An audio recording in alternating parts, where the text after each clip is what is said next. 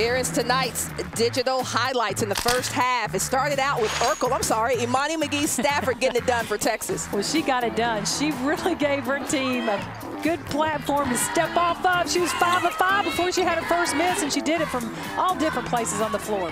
The rip through with the left. Imani McGee-Stafford showing some skills and some range. Well, she did. She has 15-foot range, 3-point range, and she loves to go after those offensive rebounds for the putbacks. Imani McGee-Stafford comes from a great line and had a great game, but Kansas was doing it from the outside and doing it well.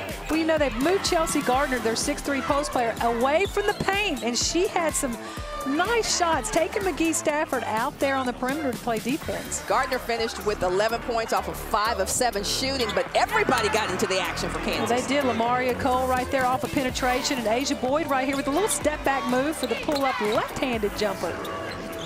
Kansas tried to keep it close. Texas headed into intermission, but to the second half we go. And, of course, Texas doing what they do best is just finding that outside jumper. Well, they did a good job penetrating, drawing that Kansas defense and kicking out to shooters.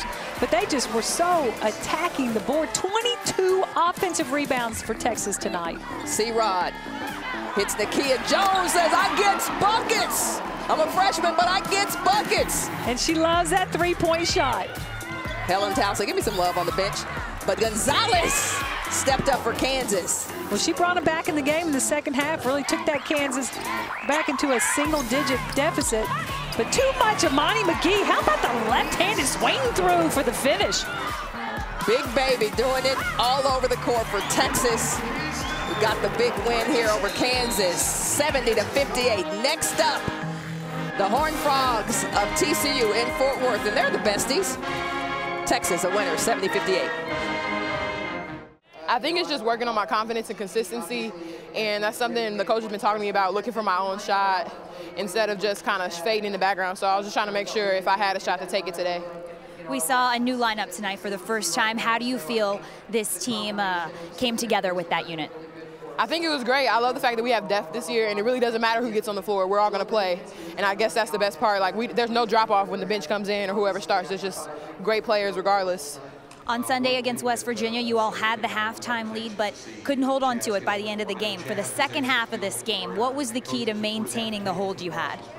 I think we still kind of had the same problem tonight. The difference was, I guess, our opponent and our tenacity, but we still have to work on being a second-half team and keeping the same energy we have in the first half and the second half and keeping our focus. Coach Aston, you said hustle plays were the difference between a win and a loss in your last 2 games. What do you make of the hustle you saw out of your team tonight? I thought it was really good. We got a little bit lethargic late in the game, but I thought up until that point, you know, we were the ones that were getting all of the loose balls. We rebounded the ball better tonight. I thought we executed offense a lot better tonight, so I'm pleased with the way we played.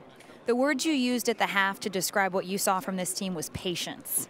How do you think, why do you think this was the game where you were able to see this team display that attribute? Well, we're getting better. I think the road is making them a little antsy right now. Being away from home, maybe the pressure of being on the road and knowing that a road game would be a big one. We just seem to be more comfortable and relaxed at home, and that's typical of a young team, but we've got to learn how to win some games on the road too.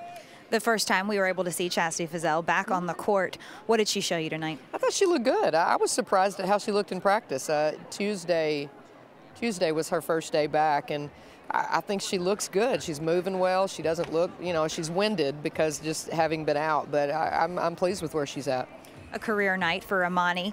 I thought you would like to know that the first question she asked me before our interview started was, how many rebounds did I have? What's your reaction to that? Well, we have this board that after the games, it's a stat board of goals that we have, and we have a rebound star if they get 10. So we haven't had a rebound star in the last couple of games, so I know that she and NECA are always in competition to see, and they both got it tonight, so they'll both be on the board.